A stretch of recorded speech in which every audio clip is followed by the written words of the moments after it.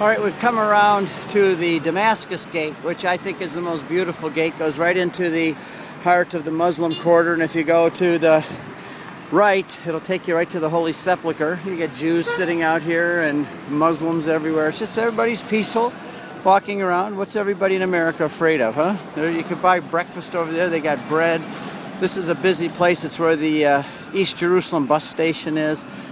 And the smells here are unbelievable. They've already got things cooking. You could smell fresh bread, and I'll get you a picture of some of it here in a minute. And there's the Damascus Gate.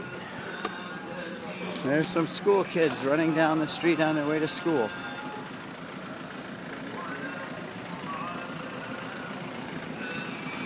There's one of the buses.